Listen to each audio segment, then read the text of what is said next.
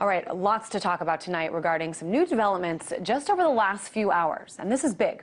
It started when the feds today shut down Mega Upload, the file sharing service that apparently has more than 150 million registered users and 50 million daily visitors. Now it's accused of taking away $500 million from copyright holders. So the founders and employees of Mega Upload have been charged by a U.S. grand jury with copyright infringement, and at least 7 of them have already been arrested. Agents have also served at least 20 search warrants across the globe. Now, in response, the largest attack ever by the hacktivist group Anonymous. They attacked and successfully shut down the sites for the U.S. Department of Justice, the U.S. Copyright Office, Universal Music Group, the Recording Industry Association of America, and the Motion Picture Association of America. Now, you may have heard of some of these anonymous-related hacks in the past to take down other government websites, but never have they gone after so many at once. So right now I've got Barrett Brown, founder of Project PM, also a man who's worked with Anonymous on various operations. He's in Dallas, Texas right now. Barrett, I just want to confirm first that this is indeed the largest ever attack. Is that right? It seems to be an attack of that nature. There were a number of targets, high-profile targets that were taken down in some instances for quite a while. There were a number of lesser assaults on whitehouse.gov, defense.org, defense.gov, and a certain French music industry association as well that was taken down. I think it's still down, actually, as of this time.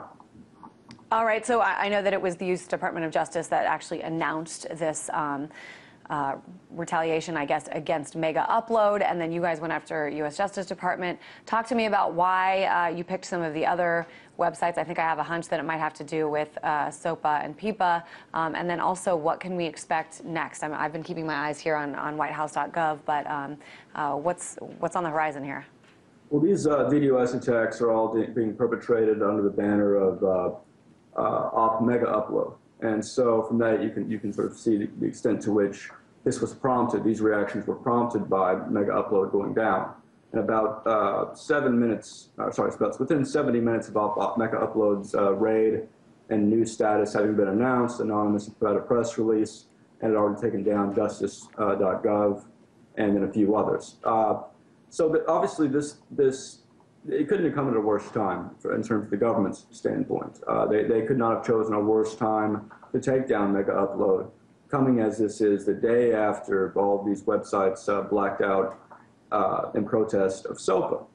And this, obviously, the Mega Upload issue definitely falls into that, under other issues. So now, in addition to everything that was planned in terms of attacks and chaos for today, several effective operations, were done on the banner of Operation Mega Upload.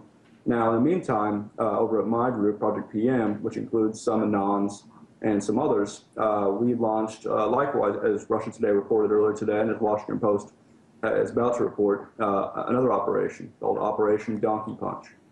This is predicated on the idea that here we've had a number of congressmen switch their votes in a period of 24 hours based on the blackout, participated in by Reddit and others, while also with these Democratic congressmen who are still planning to vote yes on SOPA and support it. And the reasoning from their standpoint is that they're not going to get any retaliation. There's so many of them, it'll go under the radar. They'll be able to support SOPA, keep getting their money from their donors in that industry, and move on with their lives. We seek to change that. Now, I should fill our viewers in. First of all, that's a very interesting name for your operation. I won't say it again. But just for our viewers, I want to fill them in just in case they have been sleeping this week. SOPA and PIPA, the Stop Online Piracy Act proposed in the House, and the Protect IP Act proposed in the Senate. As you mentioned, a major change in many lawmakers who were once for it, now coming out against it, especially after some of these blackouts yesterday by the websites, including Wikipedia. Google had a symbolic blackout. But apparently, Barrett, the government didn't need SOPA and PIPA to make these arrests today. So I'm wondering what you think. I mean, where does this battle go from here? Well, I think what it illustrates is that even without SOPA having been passed yet, the federal government always had tremendous powers to do some of the things that they want to do. So even without, this is what can occur without SOPA being passed. Imagine what will occur after SOPA is passed, and PIPA and other things of that nature. I mean, they're not giving up on this. This is a war they plan on fighting, to the end, and so do we. So we can expect a great deal of havoc of the sort we see today. We're going to see it. We're going to see it in a stepped-up fashion. We're going to see more people learning how to use the LOIC tool that's used in taking down websites. That's what I was going to say, Barrett. I mean, what does it mean when you say this will not end until you succeed? I mean, obviously you succeeded momentarily, or Anonymous succeeded momentarily in shutting down some of these websites, but they're back up right now. What are you hoping to achieve? Well, this is a long effort. A victory will look like this. There will not be any more bills floating around the Senate with the intent of doing these things. There will be, in fact, new bills put in by the few sort of technocratic members of the Congress that will specifically seek to stop these sorts of things. And it's not going to end for a while, this process, by which, I mean, it's going to be impossible for us within just a few weeks or a few days to prevent any more of these bills to go forward and to prevent things like Mega Upload from being raided. But we can get to that point, and it's a number of steps.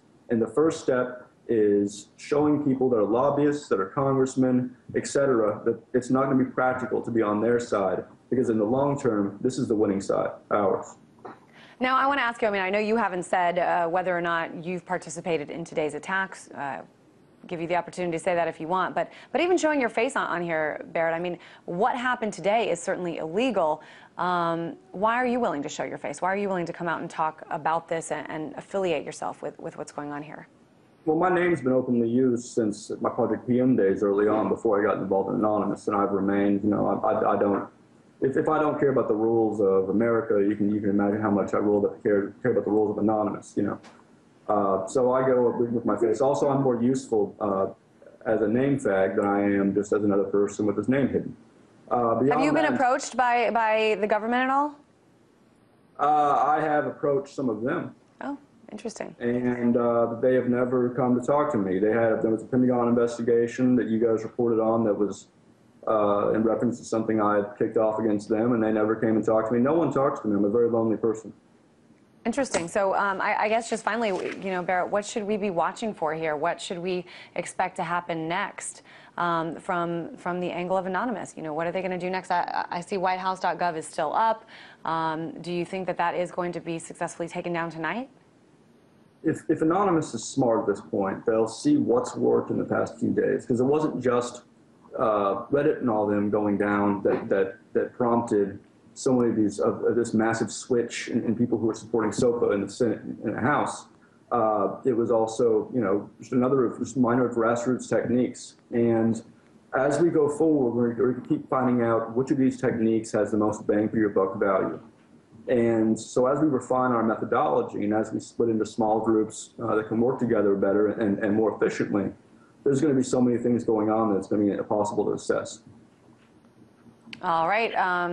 We do hope you keep us posted on what's going on. RT.com is certainly reporting on the very latest in all of this. It was big news today. Once again, the biggest hacking attempt takedown by Anonymous in its history. Founder of Project PM, Barrett Brown. Thanks so much.